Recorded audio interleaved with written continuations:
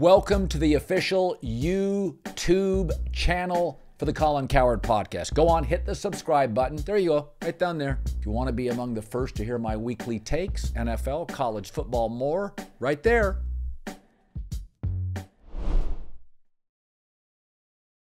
All right, Nick Wright's about to stop on by. We're going to go probably blow through an hour to an hour and a half today. We got a lot of things to talk about. Hey, before we do that, with Nick Wright, I want you to download the Game Time app. It takes 90 seconds. I've used it. It's easy. The Game Time app, authorized ticket marketplace for Major League Baseball. Tickets get cheaper the closer you get to the first pitch. And the thing about baseball, now the games matter more, first of all. Second of all, baseball is one of those sports because there's a big volume of games. A lot of times I've decided to go to a baseball game in an afternoon.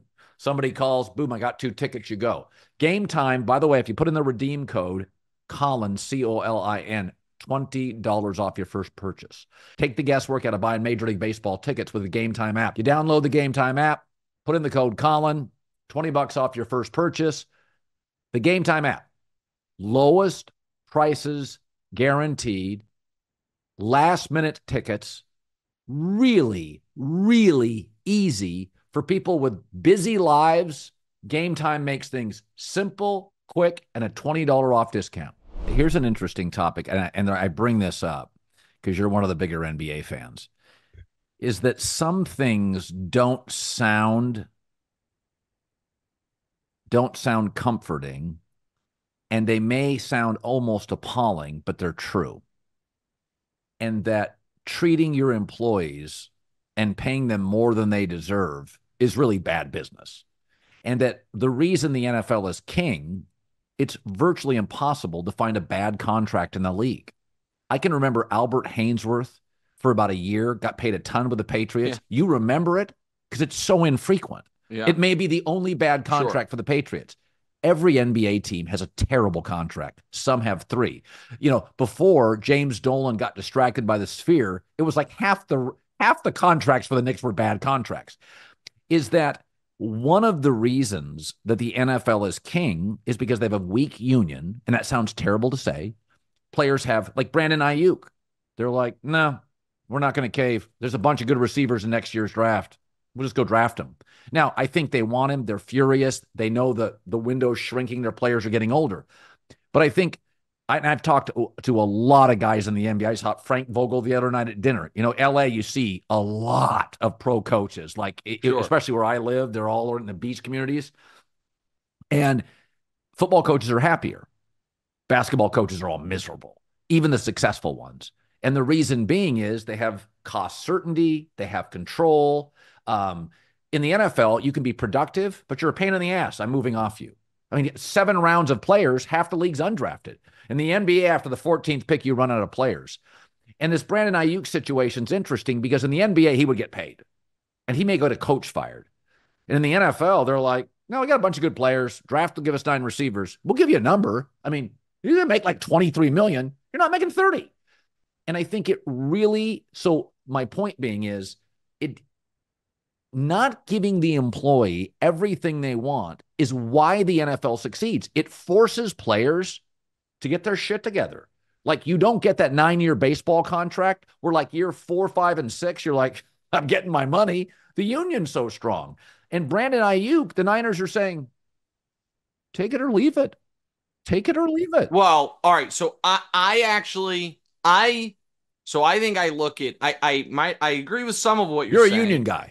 But I wanted yes, I'm definitely a union guy, but I look at this, I look at the NBA and the Aiyuk thing separately. So let me deal with the NBA thing first. I actually think a huge part of the issues that you're describing with the NBA are caused by the individual player max. I think so many if the NBA salary cap was $150 million, and if you wanted to give Joker 140 of it, you could. So many of the complaints of the NBA go away for 2 reasons. One is, one of the reasons NBA guys get what I would call non-contract benefits, which is, I don't want to practice today. Let's not practice today. Those types of things is because if you're artificially capping what you can pay them and everyone can pay them the same, you have to pay them elsewhere. You have to be like, okay, you're actually worth $100 million a year. I can only pay you 50. So, and everyone can pay you 50. So therefore, we have to give you these fringe benefits like, what they give college football coaches, country club memberships, whatever, in order to make up that delta. The other thing the individual player cap does is it makes it to where the middle class NBA is wildly overpaid. And that's what people think fans are going to get pissed when NBA guys are making $1 million a game. They're not. They're not going to be mad when Jason Tatum, who's the best player on a champion, makes $1 million a game. Not more mad than there are right now when he makes $500,000 a game. Where people will get mad is when they got mad at Tobias Harris. They're like, wait, you're the 63rd best player in the league and you're making $30 million a year. But that exists because of the individual player max. So that's the NBA part, in my opinion. The Aiyuk thing, what I think is fascinating about Aiyuk is people are wondering, why are the Niners going to cave? Why are the Niners, who are going to get nothing back of substance for this season, when they've got to win, when it's the last year, theoretically, when Purdy's cheap, when Trent's $36 million, why are they going to cave and trade him at an inopportune time? And I said it on the show today, and I think this will resonate with people if they think not of NFL teams, but of their own workplace, which is, it is the leverage Aiyuk has is, I can make it miserable here. And people don't think about that.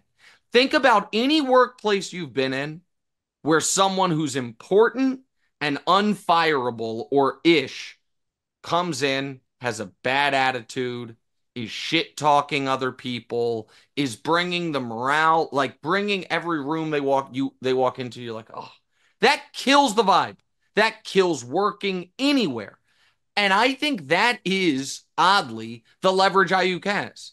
The leverage Aiyuk has is, this can be miserable, guys. And if people doubt how much of an impact that can have, read the ESPN article today on what happened to the Eagles. Eagles were 10-1. They had won like 23 of 25 games. Went to a Super Bowl, did all that. And then what happened to them? Well, it seems like the coach and the quarterback couldn't be in a room one-on-one together, and the whole thing collapsed.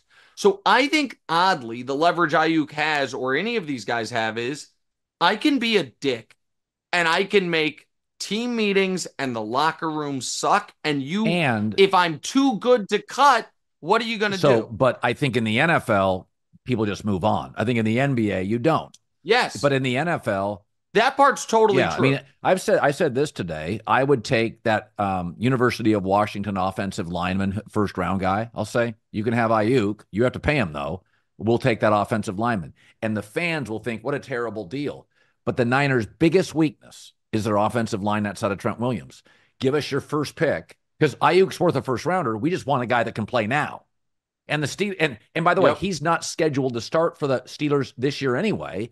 And by the way, the other part is that offensive coaches, I will say this till I die, are better with offensive line than defensive coaches. Andy Reid and Sean McVay reboot that thing every 2 years brilliantly.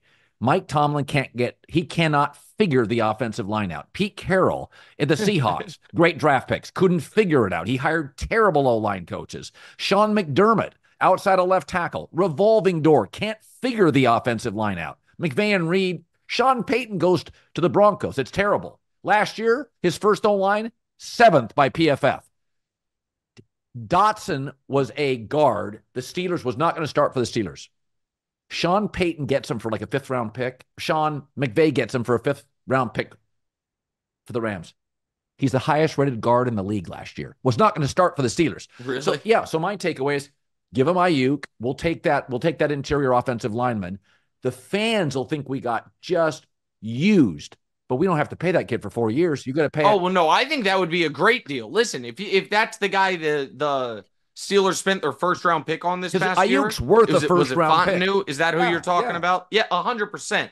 And right, and the problem with trading Aiyuk is not trading Aiyuk. It's trading Aiyuk in August if the compensation is next year's Right. draft when you're trying to win this year's Super Bowl. Like I don't know if you remember it, but you broke the news to me live on TV that Tyreek Hill had been Yeah. traded.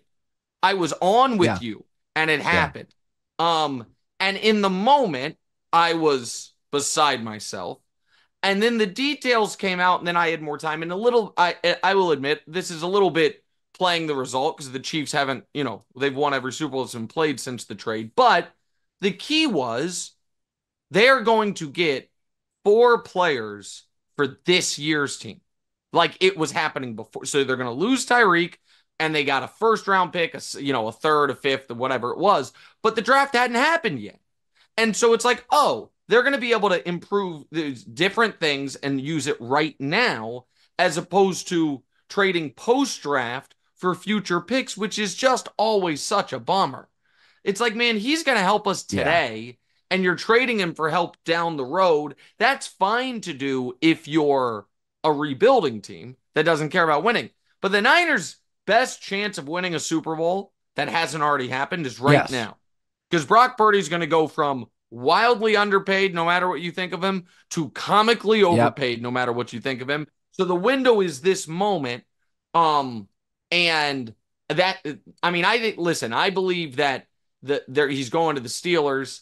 Andrew Filipponi out of Pittsburgh said the Niners and Steelers have agreed. They're waiting on Aiyuk and the Steelers to come to terms on the money. Can I ask you another Aiyuk question before we move on to other stuff? Is it a little odd to you that Aiyuk is this much more interested in Pittsburgh than New England? Because Pittsburgh does not have a settled quarterback situation. Right. We don't know who it is. New England, I get it's a rookie, but it's the 3rd pick of the draft. He wanted to go to Washington, who has the 2nd pick of the draft. Now, I understand he played with Jaden before, but the reporting out of New England is they offered upwards of $32 million a year. The Niners accepted the terms, and Aiyuk was like, I won't play there. That would make sense if it's like, no, I want to go to Baltimore and play with Lamar. I want to go to Buffalo and play with Josh Allen. But it's like, no, I won't play with the Patriots and their defensive-minded head coach with Drake May at quarterback because I want to go to the Steelers, who are having a quarterback competition between a first-round pick that might wash out and Russell Wilson on his 3rd team. That's weird to me that I can't quite figure. So players are all, and this is not a criticism, but a reality, selfish, and they probably should be. A GM can GM forever, an owner owns forever, a coach can coach until his 70s. A player's got like 7 peak years in football, and then it's over. So they're selfish. Yeah. So if you were 22, 23 years old, and you looked around the NFL, if I said to you, you could go to this place, it is player friendly. You can be dramatic. You can talk trash. Okay, that makes sense. Pittsburgh is a player heaven. Tomlin's not a big disciplinarian. Tomlin almost ran onto the field to make a tackle himself once. He is he almost tripped the late Jacoby Jones. He is very motivational. It's like Pete Carroll was viewed player friendly. That's why when he didn't pay Earl Thomas flipped him off because it was like players just thought Pete gets guys paid. Right. And so when you think of New England, their brand is rigid, the Crafts, not player friendly, take a pay cut, even though it may not be the reality now that Brady and Belichick are gone.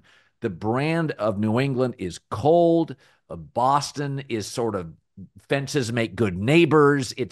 Pittsburgh is a good time for players. So I mean that's got to be it, because it can't be. I understand wide receiver being like quarterback, but and I don't love Drake May, but he's 3rd pick of the draft. Yeah. Like the Patriots would not have traded the 3rd pick of the draft for Russell Wilson and Justin Fields. That would not have happened. Right. So it's just that part is weird to me. I want to ask you one other thing before I know this is your show. I read that ESPN article about Sirianni and Hurts. And man, oh man, it reminded me a lot of what we learned about Carroll and Russell Wilson, which is make a Super Bowl with a quarterback that some believed in, some didn't. The coach still views the quarterback a certain way. The quarterback then's like, no, I view myself a different way. I got paid and I want to play a different way. And it obviously for Carroll and Wilson, it lasted for years and then it broke up at the end. But when I'm reading that Sirianni still wanted run the ball, do certain things, and Jalen Hurts, like, you paid me $250 million. I'm going to show you what I can do. It reminded me so much of Pete and Russ at the end that for Philly, I think Philly has a really good roster. There are a lot of big warning signs Yes. about the GM Well, picked the here, coordinators, that the head coach and quarterback are not on the same page. That was not a great no, article. but the difference is, I'll give you an example. So Russell Wilson has had three different coaches. Three. His college coach, he was a wildly successful, productive college quarterback. His coach basically said, I'm gonna go with Mike Glennon. Pete Yes, Carroll, 2 Super Bowls with him. I'm over you. Sean Payton actually resurrected him a little bit. He wasn't the problem. and said So go three away. coaches, different levels of success, bailed on him. That tells me that is a Russell Wilson issue. I've had multiple teammates rip him, like notable guys. Yep. So there's a Russell component here. And I think nothing, I'm not being, anti-Russ, but when three things happen, if you rob three banks, you're a bank robber. No, that's right. And where it's funny. You brought up the NC State thing. I think that's relevant. Yes. I think it's like, wait, so that was it. And then he goes to Wisconsin and is awesome. It's like he keeps aside from in Denver, he produces everywhere, and the coaches seem really hesitant to give him the full keys to the car, which is a weird Yeah. thing. With that said, Colin, Jalen Hurts Okay. did have to All right. transfer from Yeah. Alabama. But Go the ahead. difference is Pete Carroll, college and pro, is a championship level coach. So when Sirianni got the job, um, I have 6 GMs on my phone, a couple scouting directors, and we talk all the time. And I called various people, and I didn't really actually want to call Chris Ballard because I didn't want to put Chris in a bad spot. So he wasn't one of the ones I called because Ballard, he came from Indianapolis. Okay. So it's like Yep. for instance, I can text Brett Veach and ask him a quarterback question because I know he's not drafting one. Right. But Right. Sure. right. That makes But I sense. didn't want to ask Tom Telesco, a friend, about Tua and Justin Herbert because I knew he needed one, and I didn't think it was fair for me to poke and prod in that space. So I tend to Sure. I tend to source my people non-sensitive areas. That are new. Right. Not neutral parties on whatever you're Right, talking about. So right. you asked Ballard about So Sirianni when he was there. now That's I can hard. So ask you asked other him people. now about Sirianni. I felt comfortable asking Chris Sure. post success, been to a Super Bowl. But I Yeah. called two people that I went and looked up Sirianni's resume, where he'd been, 2 people, both said the same thing. I don't know if he's ready. I don't know if he's great on his side of the ball yet. And there's a distinction here. You can bang on Jim Harbaugh, but he gets the offense right everywhere fast. You can bang on um, Nick Saban. He didn't win big at Michigan State, or LSU year 4 he was losing games. The defense gets better immediately wherever Nick Saban was, including the Miami Dolphins. Lincoln Riley, offense is brilliant the minute he arrives. Yep. Nick Sirianni, that article at ESPN said people didn't respect his X's and O's on offense. X's and Like, O's. I and so know. that literally was exactly what I heard from my sources, which was he's not good enough on his side of the ball. He's not viewed as an expert. Like I'll give you another one. Matt Eberflus. You can say what you want. That was the best defense in the league the last 7 weeks of the year, and they didn't have the best As soon as personnel. they got one Yeah, pass it's like rusher. so like Right. Which is why I think, yeah. So you can say what you want. Like Steve Spurrier may not have been the best. This. His offenses were good at Duke. They were great at Florida. Like he knew offense. So the difference with the Jalen Hurts thing is yes, he did transfer, and there may be some of that.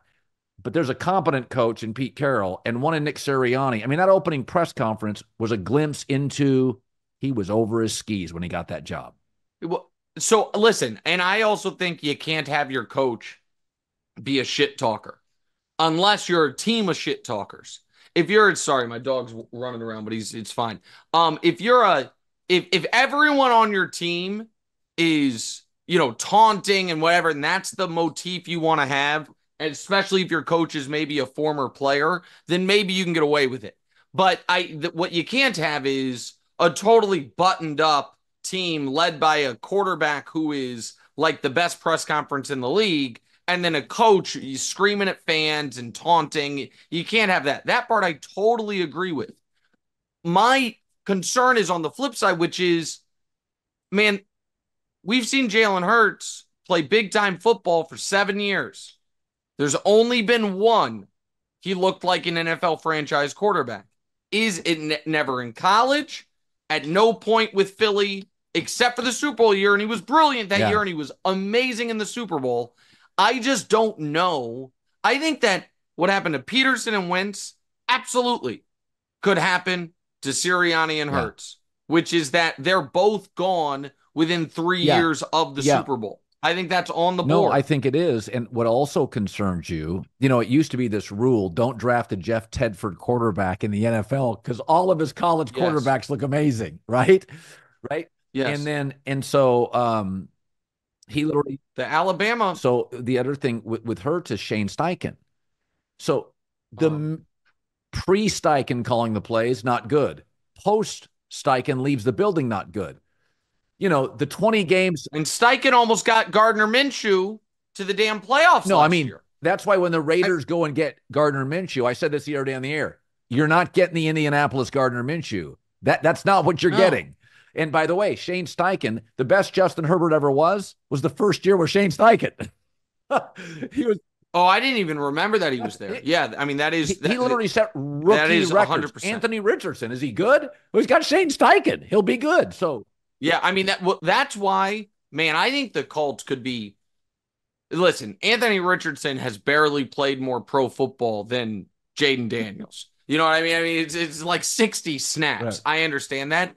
But, man, what I saw was impressive. Oh, yeah. And coming out of Florida, I thought the book on him from the people that watched more Florida than me was, all right, amazing physical gifts, but, 2 years away from being an NFL-ready quarterback. Yes. Then I saw him play, and I'm like, seemed pretty fucking ready to me. Like, he got hurt a lot, but, I mean, it didn't seem like the game was too fast for him, any of it. Now, maybe the fact that he suffered 2 significant injuries in 4 games makes you think maybe, that's going to be a problem. I don't know. But Indy's that whole division to me is interesting because you have Jacksonville, which I can't quit my guy Trevor. Yeah. I still believe in him. The Texans, who, some people are going to, that will be the trendy team. They're like, this is the team that'll beat the Chiefs this year that people like. And then no one's going to be on Indy or Tennessee. Now, I don't like the direction of the Titans. And I don't trust Levis. But the Titans, who thinks the Titans are competing? The Titans, who are spending money and doing things like a team that can win. And then there's the Colts just sitting there. Like, hey, guys, we were a completion away from being in the playoffs last year. They were playing in week 18 on Sunday Night Football for the playoffs. And if Richardson's good, man, they could be a dangerous team. Hey, are you not playing best ball at DraftKings? My opinion, you're missing out. DraftKings Best Ball Millionaire Contest is their biggest fantasy contest ever. And that's saying something. They're taking $15 million and putting it into the prize pool. $15 million.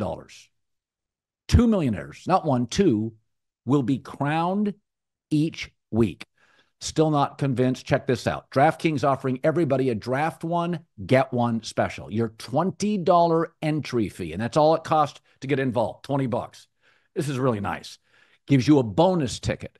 Get in on the best ball action. Download the DraftKings app. Takes 90 seconds. Use the code Colin, COLIN. All customers who enter the NFL Best Ball $15 million millionaire contest get a bonus ticket and get a shot at being crowned one of two millionaires, only on DraftKings. So I had a couple of Olympic team rants today, and I Okay. said one of the things I said with KD, I said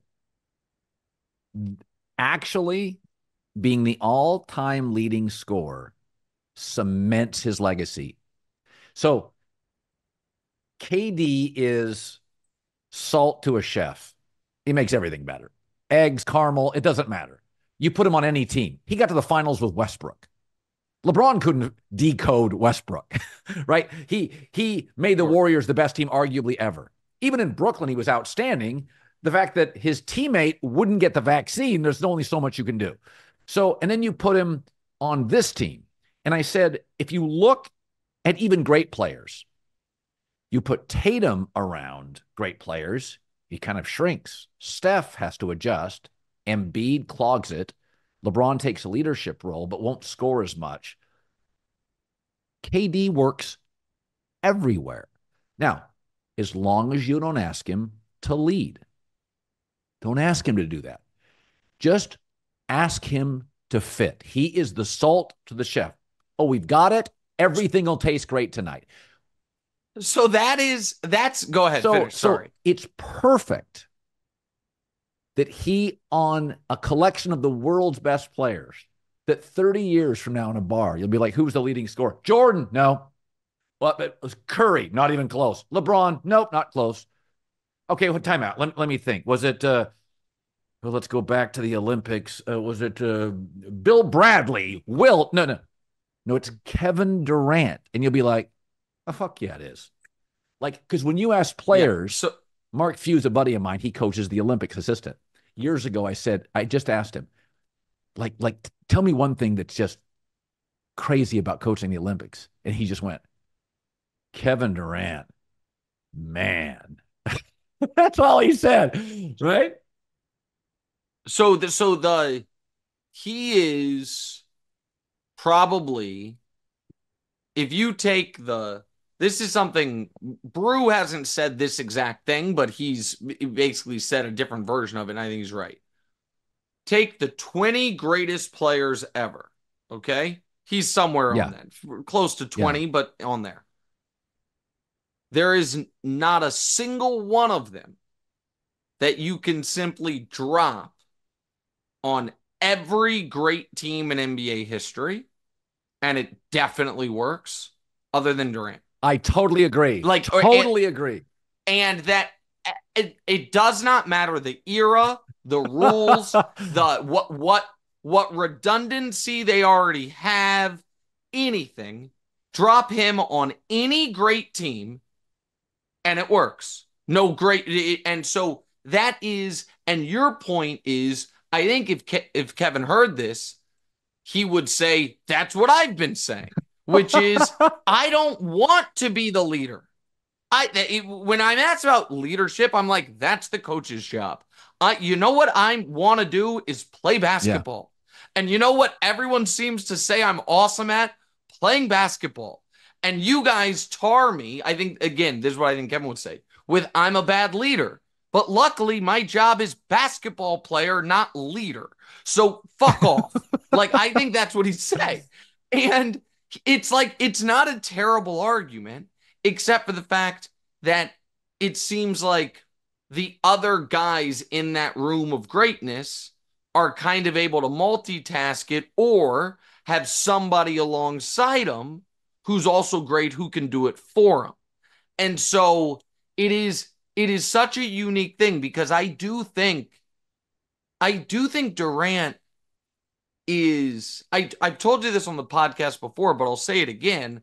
I had somebody who is super close with one of the greatest players ever, and it's not Durant, say, if we were to line the 20 greatest players up and they're all at their peak on a blacktop, and ask someone who didn't know about resumes or anything, whatever, who they wanted, who they think the best guy is, and you described, it's like, okay, they points at Michael Jordan.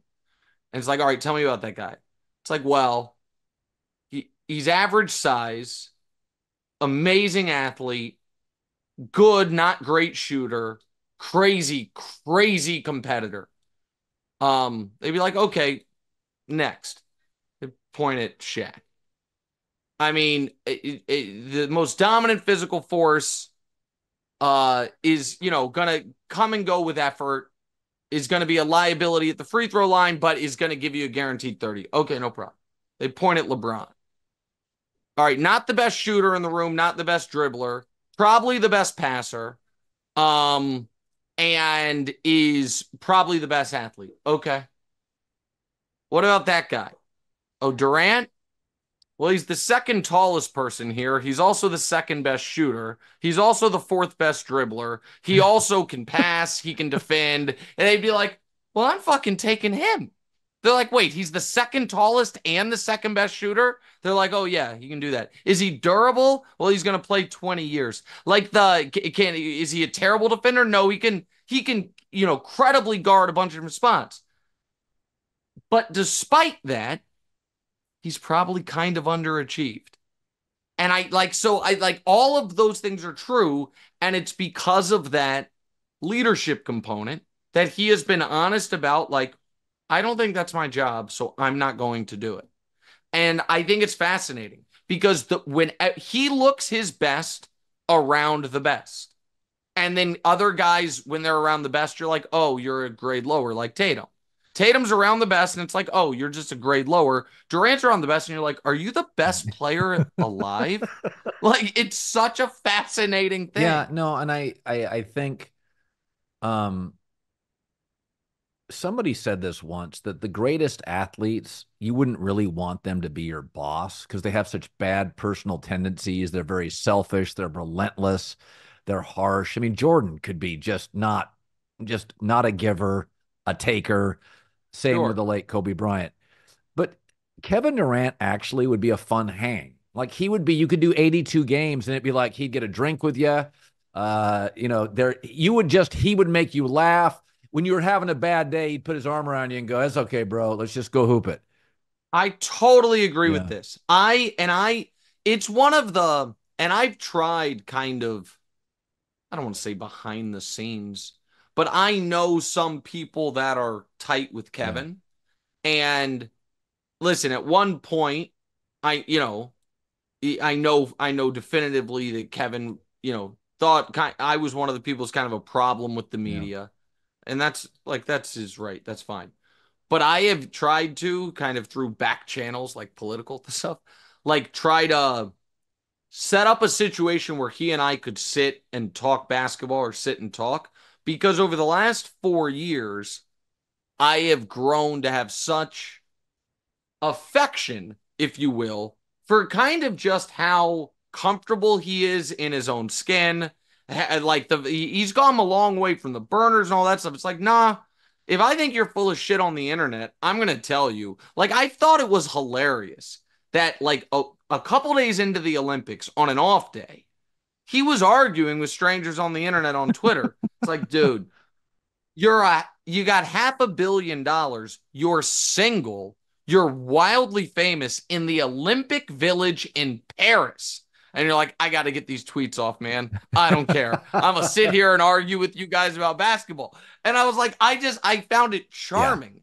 And I also think he has such an immense respect for the game itself that I really like. So I like Yeah. Durant. I really like Durant.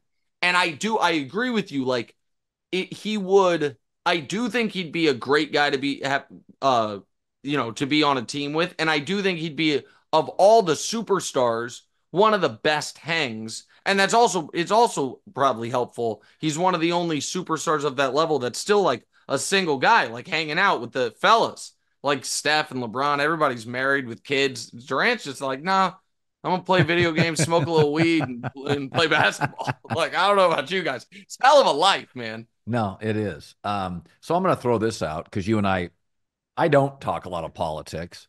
But there are things. No, but whenever you do, you go viral, Yeah. man. The internet had you clocked as a hardcore It's so right winger, weird. Just, I know. Well, it's just, you're just old, white, and rich. That's all. And so, so So because, weird. so because of that, they just assumed it. So every time you say anything Yeah. that isn't like MAGA hat wearing Trumper stuff, there are corners of the internet that are just throw parties. Like I think today, that's what I was telling you before the show.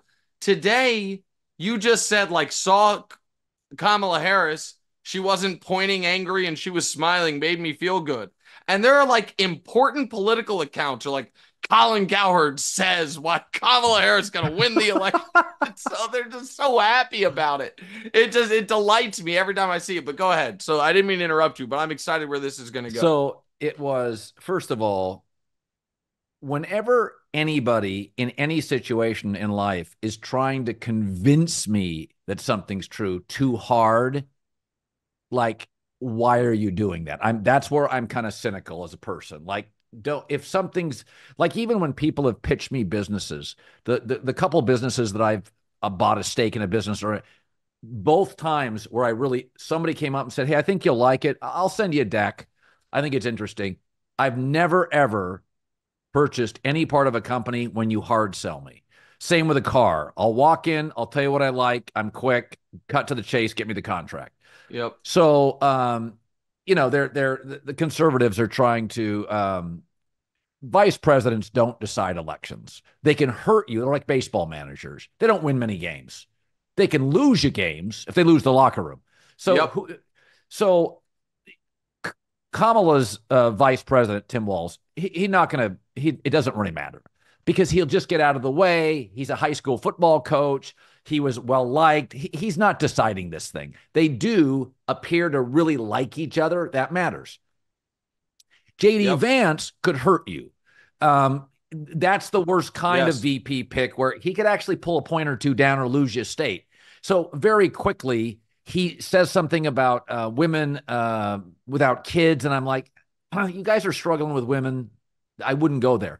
He did something today. And by the time this airs, it will have been discussed ad nauseum by the political pundits. But I thought to myself, I wouldn't do that. So he went to Kamala's plane, Air Force One, I saw this to too. try. So they were both landing. If people don't Yeah. know, his plane and Air Force Two, I guess, is the one she's on. Both land in the same airfield, and so they both happened to be in the same place. So he walked over. So now you And take it over was, and say what happened. so it was almost as if he was trying to kind of intimidate her. And I thought, time out. You already pissed off a lot of women who, by the way, would love children, but they can't have them. I've known. Well, Right. right. So, So okay, so that's the first. go ahead. Then you combine it with, I'm going to try to intimidate our potentially first female president. And I really thought, oh, Christ, Trump may have it. This could, like, this is a baseball. This Oh is yeah. Bobby Valentine taking over the Red Sox, pissing off Dustin Pedroia, and he was gone like 30 games later. It was like, holy God, this is a. And I think to myself, no, because I tend to be moderate but lean left. I'm not going to overreact. It's just a vice president. They don't matter. But I saw that and I thought, that's really bad judgment. Am I overreacting? So no, I think that, so I'll go macro to micro. I think that anyone, this is the problem with being a phony, is you're never acting on instinct. You're acting, wait, the person I'm trying to pretend I am, how would they act? And you fuck it up all the time. That's my honest, dyed in the wool opinion of JD Vance is I have no idea who he is. It's not this guy he's cosplaying as. I know that because he's been in the public eye for a long time.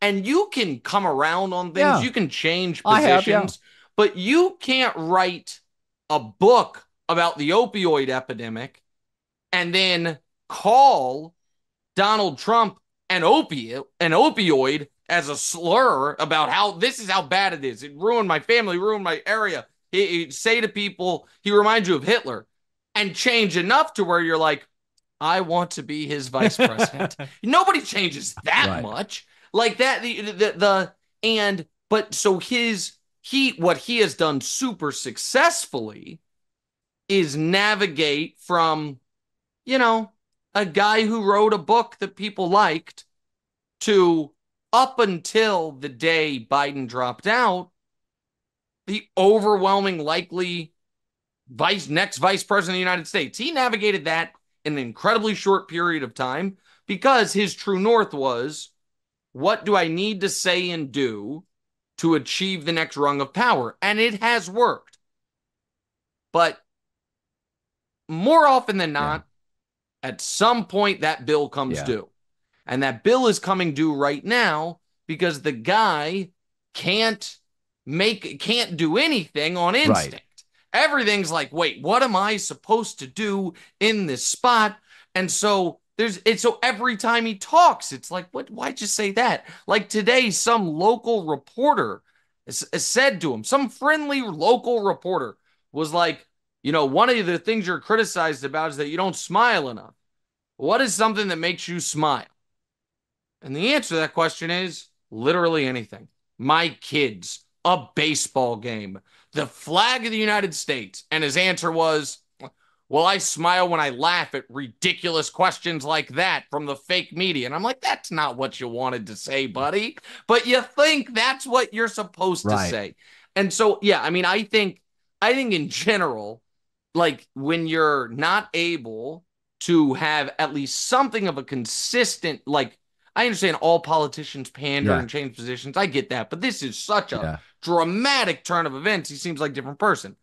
The other thing, on the first thing you said about the reason he's in real trouble is the comment about childless women. And this is, I will admit, I'm about to say something overtly political, okay?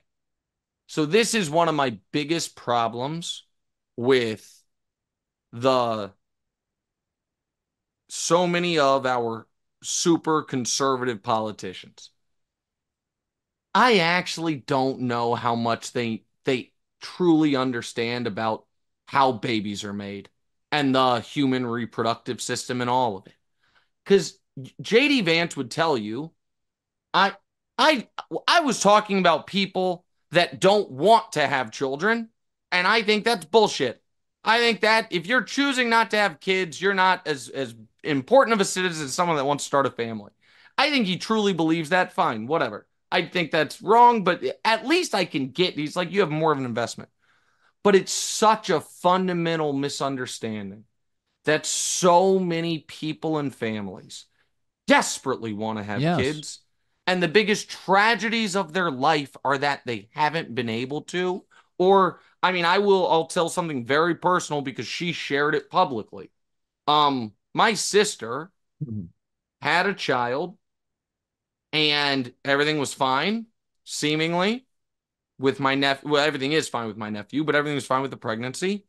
And then over the next 4 years, had 4 of the most excruciating miscarriages anyone can imagine. And then had basically a miracle baby who's now my niece. There are so many women out there that the biggest tragedy of their lives is through no fault of their own.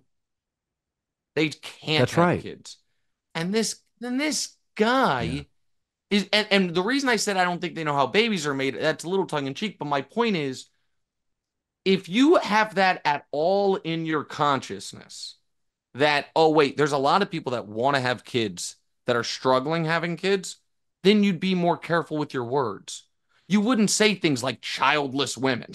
You would find a way to make your point, which is essentially that people that have decided, I want to be lifelong bachelor or I want to be lifelong single, is the point you're really trying to make, that you don't think they have as much skin in the game as someone who has kids and grandkids. And again, I don't know that I agree with that take, but that's a take that you can at least defend. But when you just flippantly throw this stuff out there, it's like, man, people that want to root for you and vote for you are going to say, You're saying I count Yeah. less? I voted for Trump twice. Not me. I'm this theoretical person. And because I can't have a baby, I count like that's going to cost you. And you said, I think that if this had happened 3 months ago, he would have changed his mind. But I think Trump's in a weird Yeah. spot because he can't kick JD off the ticket after he made fun of Biden for dropping out. Like, man, this is a quick last 20 days Bad. is a pretty quick turnaround as far as the odds. Now, we're a long ways Yeah. out, a lot can change. But I felt like Trump was some of my friends in the high stakes gambling community, the poker That's what I players, watch. For were presidential elections, Trump. I watch the Yes, gaming market. yes. So some of the best poker players in the world the week before Biden dropped out were betting Trump at minus 200 to minus 220. And as of this moment, it's Kamala minus 110, a tiny, tiny favorite in 3 weeks. I mean, it's been 3 weeks. That is a wild turn of events on how this thing flipped so quickly in the markets. Again, in the markets. I mean, the audience knows who I'm voting Yeah. for, Yeah. but that's fine. Well, and that also includes an assassination attempt, which should have Right. literally, with an iconic photo, guaranteed him the election. I mean, it was like in a weird way. I saw that photo and I was like, oh boy, yeah, that's Well, it's that's over. over. Yeah. No, to squander that much goodwill and a lead and the all of it in record time also then makes you I'm very interested in how these next couple months go Yeah. because And by the way, now listen, you can still win, like things yeah. change, but man, Trump when he thinks he's losing, his historically doesn't act less unhinged. He doesn't like, okay, now's the time to be disciplined.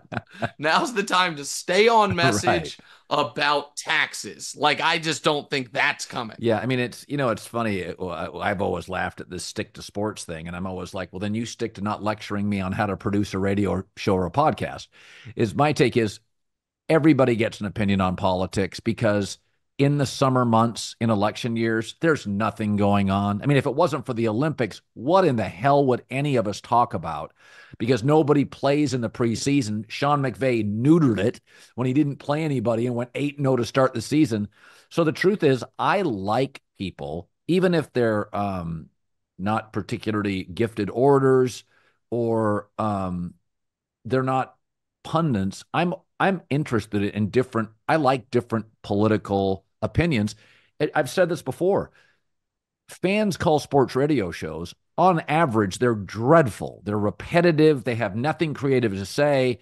Yeah. But there is value if you're doing like I do a simulcast. But if you do strictly a radio broadcast of having the occasional argumentative call, the call that's Yeah, absurdly it's great. wrong. I mean, it Yeah. was Mike and the Mad Dog. Like some of the funniest moments are just idiotic calls. It is part of the theater. Yeah. So I Of don't course. I like people to have different opinions. I glean all sorts of information. You don't have to be an expert. I mean, I've said this before. Um, Football coaches have acknowledged, like, a fan, Andy Reid's like, a fan sent me a play. And we kind of, Yeah. we're like, Yeah. Well, somebody, the guy that works, one of the janitorial staff drew he's like, something yeah, up it's for him. kind of Yeah. interesting. Also, and I also, I, if someone decides someone in our field decides I'm simply never talking about it. So that's fine. Like I get that. Sometimes that's an Yeah. edict. Sometimes um, it's it's just it's strategy. That's fine. What I don't love is if someone does talk about it and clearly is afraid to be honest about how they Yeah. feel. Like, so I stay out of one of the reasons I rarely talk about this is because I'm not a moderate. I don't pretend to be. My politics are, I think some people consider them extreme. That's fine, but I'm not gonna I'm not going to all of a sudden act like, well, you know, up until, a couple months before, I was undecided. No, I wasn't. Sorry, my dogs were being annoying. Like, I wasn't Yeah. undecided. And in my lifetime, since I've been, old enough to vote, I've voted Democrat every election.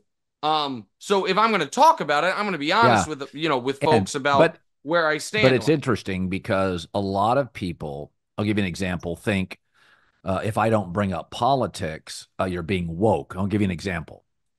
I think one of the things I've done well in my career, and this is really boring, but I think I'm really good at it, is topic selection. Is I talk about Yeah. really interesting, I pick the right stuff to talk about. And I think it's about 25 to 30% of my success is I don't get into spaces that people don't care about. So when LeBron had an opinion about China, remember that? And people, well, Yeah, of course. why won't you talk about that? Because it's bureaucracy and nobody cares, and you didn't care about China an Correct. hour before this. So, like, people talk about the transgender stuff, and my take is you don't really care about that. I don't know much about it, and you don't care about it, and it doesn't move. Well, Yeah, so it doesn't so, move. so I found that I am fascinating. loyal my It- whole career. I am loyal to the topic that moves the needle because you could be an expert on hockey. I could know nothing about college football, but I'll beat you because I choose the better topic. And so when I avoid the transgender topics, first, they're murky. I let Ethan Strauss had a fascinating doctor on in regards to it. And it was, I didn't have more clarity or less after 40 minutes of talking, but it was a fascinating listen. And so if I'm not an expert on something, if it's murky or it's bureaucracy and I don't think it's interesting, and it's not something. So I'm so glad you said that. And I know we're going it's okay. long. Uh, then there's nothing quicker than all of a sudden let's talk about you know the transgenderism and whether who should be able to Yeah. play what sport and all of that. Um, I was amazed at how dumb some of my colleagues Yeah. were last Thursday when the women's boxing match in the Olympics Yeah. happened. So I'm going to give you my All right. day, Yeah. okay? I wake up Thursday morning. I have the podcast, then the TV show. I check Twitter. I see what everybody sees. Some people are like, a man beat up a woman and she cried. Some people are like, what do you see? This woman's loses all the time in boxing and was born a woman. Here's a picture of her as a kid. And some people were like, no, she's switched sex at birth. And then people are like, no, they're not at birth. Pardon me. And then I'm like, okay, well, I'm certainly not going to get to the bottom of this story in the next half hour. Luckily, it's women's boxing at the Olympics, which was not going to be in the rundown ever.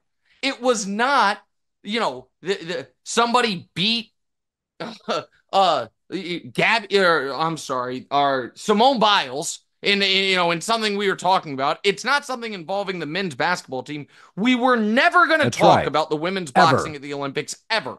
It was not in the zeitgeist. It's not like the audience like, oh, you promised us that tomorrow you're going to break down the match. Now you're afraid of it. So why don't I give this a few hours and see what the actual information is, and then decide if I want to talk about it tomorrow or the next Yeah. day. And then I did. And I'm like, God damn, man, this thing's complicated. Like, definitely not a transgender issue at all. But also, if I'm to believe the Russian Boxing Federation, which, by the way, I don't believe, but it seems to be compelling evidence. She might have been born DSD, a little Yes. confused, but it also seems like so she definitely been a woman her whole life, by the way, from a conservative Muslim nation where transgender is not a thing because not allowed. But did she have a physical advantage? Oh, okay, I get that argument. All right, I now have the information, still a little Yeah. confused. Luckily, I'm under no obligation to talk about this because again, it's the quarterfinals of the women's boxing at the Olympics. So we'll just let this one pass. And the amount of people that were like, prominent people that were like, well, it's fucking showing up on Elon Musk's propaganda machine. So it must be the story to talk about. So I'm going to on the front end be like, I don't know what I'm talking about, but let's talk about it. Like, what are you doing? What are you doing? Like, what and the reason, like you said, the reason folks, I believe, talked about that, knowing they didn't know anything, was because they didn't want people to tweet to them, you're afraid to That's talk right. about it.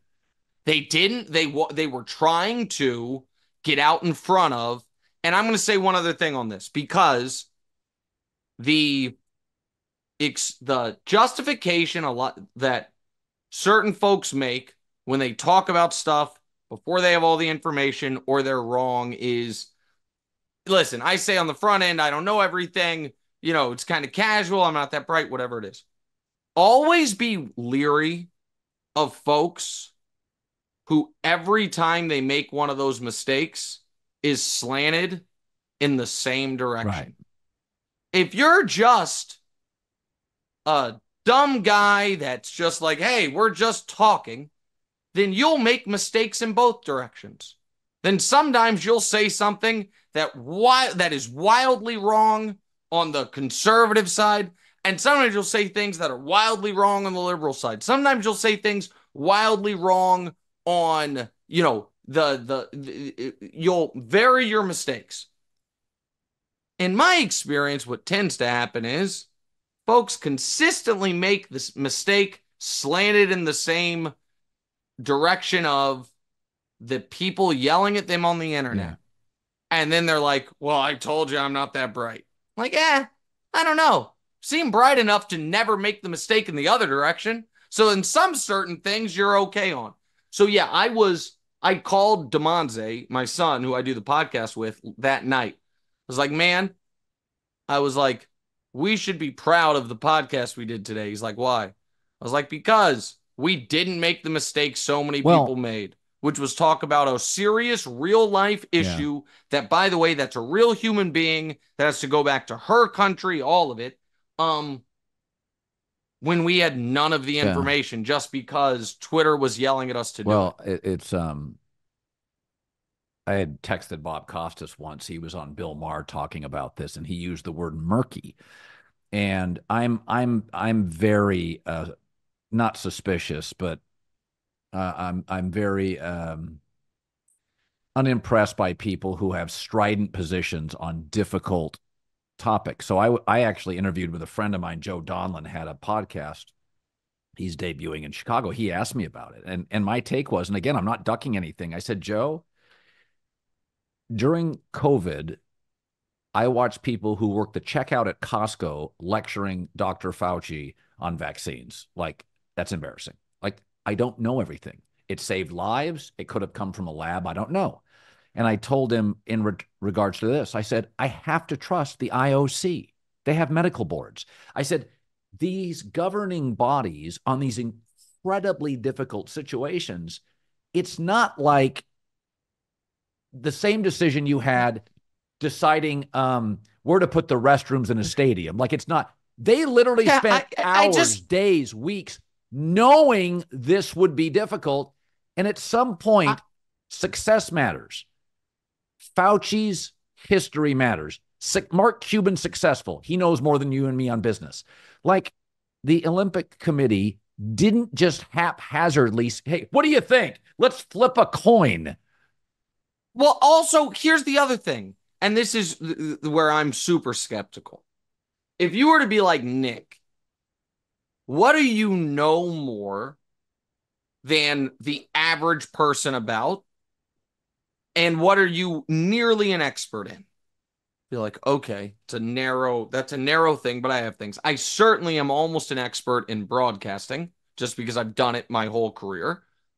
I'm, I think I'm, almost an expert, if not an expert in sports history and, data and information. And I'm not an expert, but I know way more than the average person about American history, most notably from the beginning of the Civil War to the passage of the Civil Rights Act, because that 100 years I've really studied. Other stuff, I just know what I know. Folks that somehow on every hot button issue have it clocked, like, oh, you're full of shit. Yes. Like, there's no Right. chance you have the informed opinion on the origin of COVID, how vaccines are made, chromosomal issues in regards to transgenderism. Those three topics have nothing to do with each other. You got them all down? Like, that's a very unique set of skills you're dealing with here. And by the way, you also seem to, dabble when necessary in, the best ways to put down social unrest within a city if there's a riot. You know that one. Who the next vice president of the United States should be picked based on electoral maps. You know that one. I'm like, you're all phony experts. You all are Well, just think so about this. confident you know Michael everything. Jordan couldn't hit a baseball, and he's arguably the best athlete in NBA history. Couldn't hit a baseball. I Randy mean, Moss tried to play basketball. So did Roy Jones. Guys, oh, I left one. Oh, sorry, I left one out. By the way, in the middle of those other things, you became a legit expert on Eastern European wars and the best way to litigate those. Like, I don't believe you. I just don't. But what I believe is, the way you want the world to right. be, and you will pretend you have the expertise to give yourself the authority on how Well, it should be. And I've told you so, there's an explosion. This will take a few minutes, but there's been an explosion in conspiracy theories over the last 10 years. And it's actually very explainable. I mean, there was always the occasional conspiracy theory. yeah, It is now an epidemic. Why? Because conspiracy theorists need an explanation for all the cultural changes. We've had more cultural changes due to the technology that is in front of us than ever before. And studies have shown that our conspiracy theorists tend to need answers. They're not as culturally relevant. They're not as socioeconomically relevant. They're not as popular as they think they deserve. And so they need answers. And so they say, well, this is why this is happening. It's rigged. Not even elections, just yeah, so what you're finding, there's an everything. explosion of conspiracy theories, and they're by people that want simple answers that things changed and they can't explain it. And I mean, they're doing studies on conspiracy theories. Why are they exploding? And it's because tech has, I mean, good God, in my business, in the last 3 years, the whole fucking thing is turned upside down. My whole business. I mean, podcasts didn't exist. Now I own a company, that's a podcast company. I mean, the whole Yep. world's changed. Radio and cable TV, my favorites, they're regressing fast, quickly. So again, it's when I have gotten to a point where the conspiracy theory guy it's like sports fan every time their team loses says, well, it was rigged or it's the officials. I just don't have time. Like I know I don't people have. like Joe Rogan, but it's like, Joe, not everything's a conspiracy. Come on. Well, but so listen, and again, I'm fine with healthy Same. skepticism. I'm fine with that. I'm fine with, you know what I mean, with not taking, just what the government tells you as gospel Agree. immediately as they tell you it. I'm fine with It's all of healthy. that. What right? What I'm honestly, and then I'll, this is finish the glass of wine, which means I'm probably being maybe a little more casual with my thoughts than I otherwise would be. What I'm not fine with is people that I know to be dumb pretending they have figured out super complicated issues. I'm just not okay with it. And you mentioned, and I'm not trying to shit talk Joe Rogan, but I I saw, the clips from his last stand up, the one that just came Yeah. out. And I'm like, man, this is the guy. This guy is the one that is shaping public opinion on really important things, the guy that thought it was on the board that the State of the Union was a taped speech because he hadn't quite figured out the entire Congress, including 250 Republicans, are there standing or booing or clapping.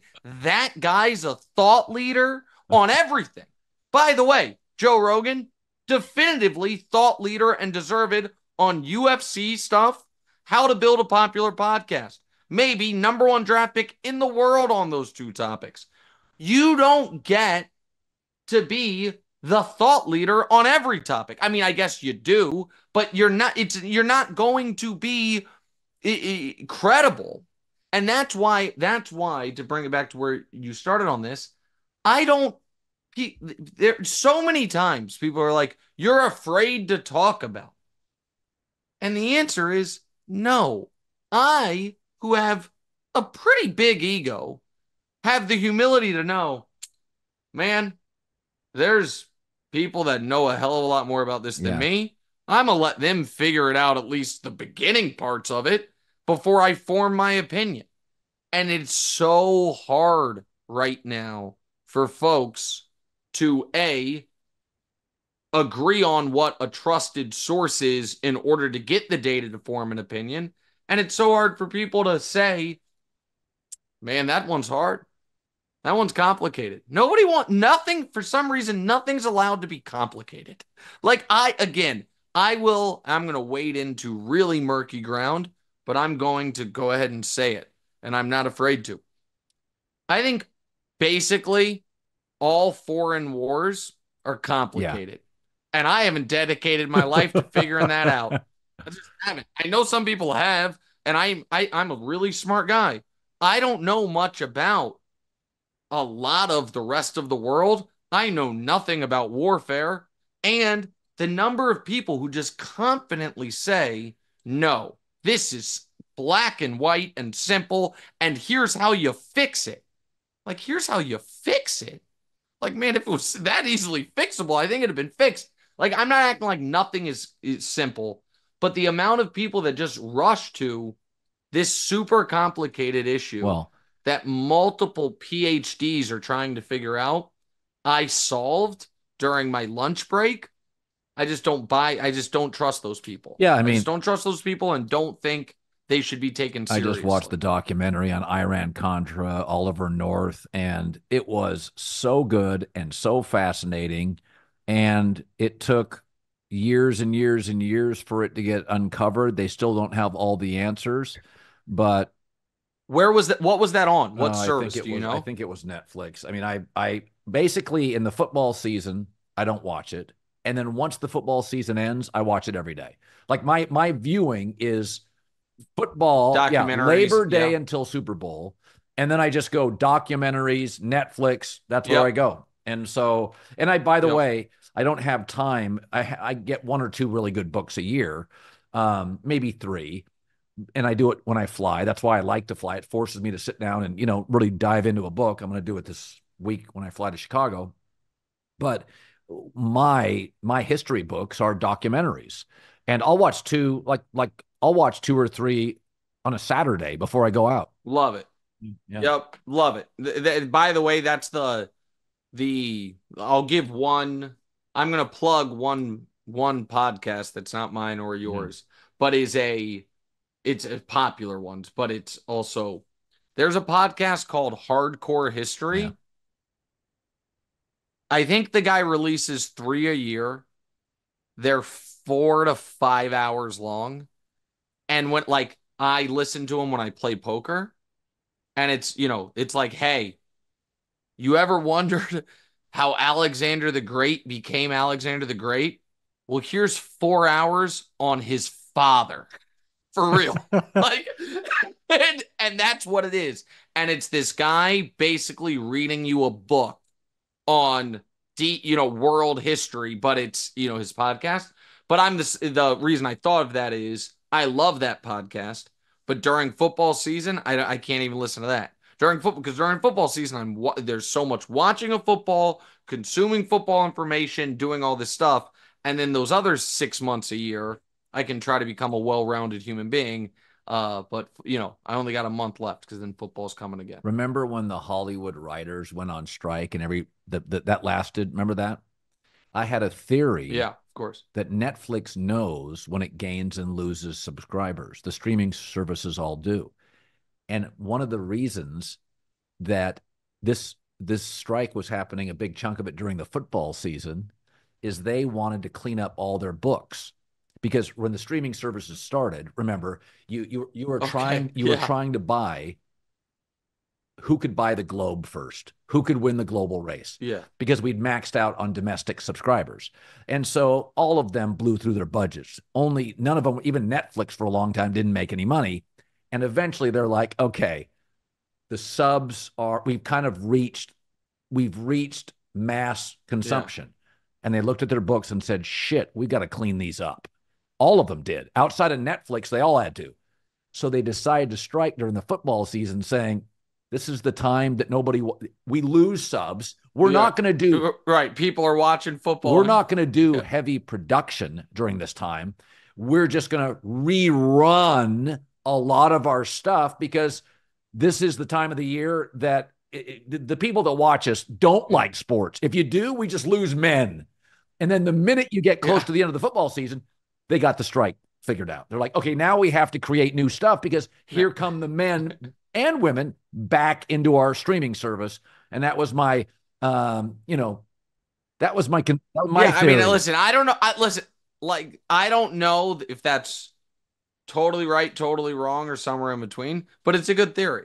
By the way, whether it's right or wrong, I like the theory. I don't, as I say, Joe Rogan has a few too many conspiracy theories. That's my big one. And yeah, but so that's the thing. And this is where we can leave it.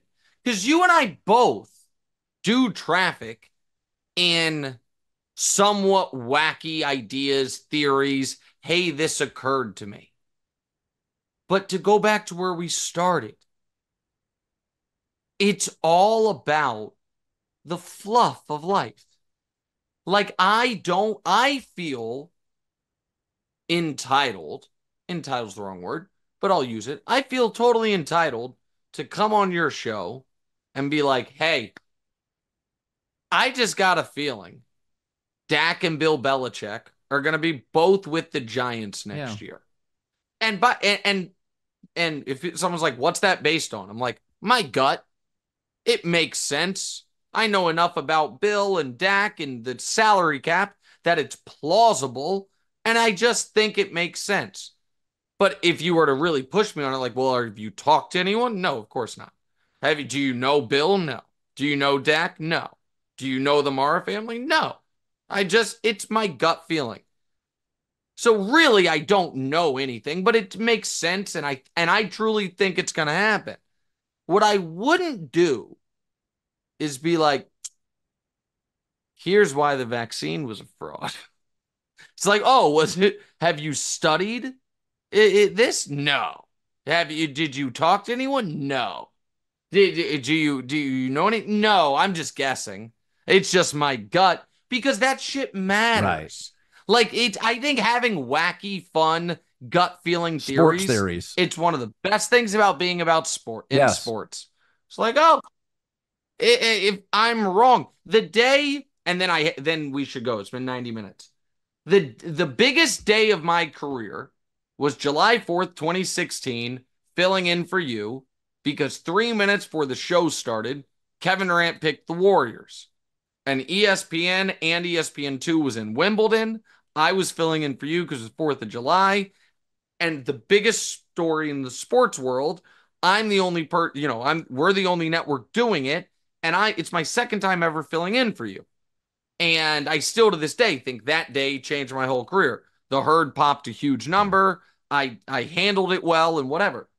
That day on the air, biggest day of my career, I floated the idea that what if this is just a double cross Kevin Durant was doing? This has been lost to the history, which was because Durant couldn't sign yet.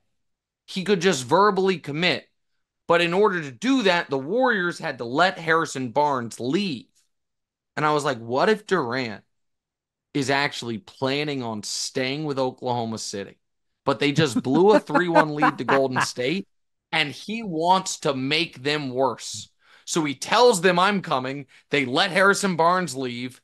And then on July 7th, when he can sign, he does the ultimate villain move, which is like, I'm not going anywhere. I'm staying with the Thunder. To this day, it's one of my favorite sports theories ever. It was totally ridiculous. It had no chance. He wrote an article for the Players Tribune, but I really believed. I was like, I know legally he can do this. It would be an amazing thing. And I talked about it on the air 30 minutes after he signed with the Warriors. I was like, unless it was just wacky, goofy stuff. Yeah. But it's sports. Yeah. So who gives a shit? Like, it's totally fine. That's why our job's the best. My most important day was this moment, because I live in the moment, and this podcast. Okay. This guy. What a jerk. You're the best. All right, buddy. This was great. It was great. I'll talk to you later. See you. See you later.